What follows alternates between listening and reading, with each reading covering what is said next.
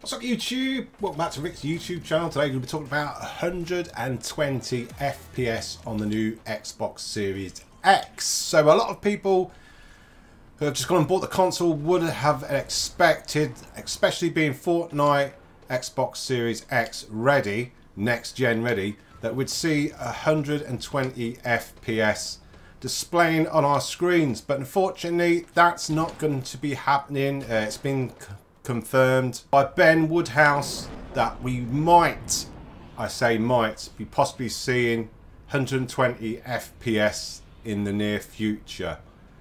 Obviously we're running on the Unreal Engine 4, the Unreal Engine 5, they're going to start rolling that out as soon as the new year starts, so that's probably when we're going to get 120 FPS on these next gen consoles. So a lot of people were saying, you know, how do you change your frames per second on the Xbox Series X when it was launched last week? Unfortunately, you're stuck with a solid 60 FPS.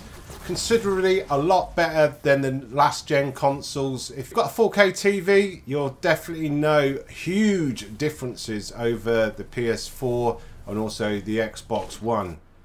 So like I said, at the moment Fortnite might be rolling it out.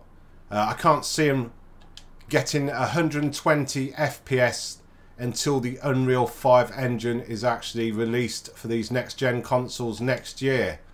So if you're planning on getting the PS5 or the Xbox Series X, you'll be getting a solid 60 FPS. I'm not really complaining about that. I think the graphics is absolutely amazing on this console. So I thought I'd put that video out there just to, if you're not going to bother buying one of these next gen consoles until next year because you want 120 frames per second, yeah, I would hold off until next year. But if you're expecting to change it actually on your console, I'm afraid you can't. It's just stuck at a solid 60 FPS. If you're new around here, I make Fortnite tutorials, PlayStation and Xbox tutorials, so please feel free to subscribe, leave a like, and I shall get back to you with another video. Thanks for watching.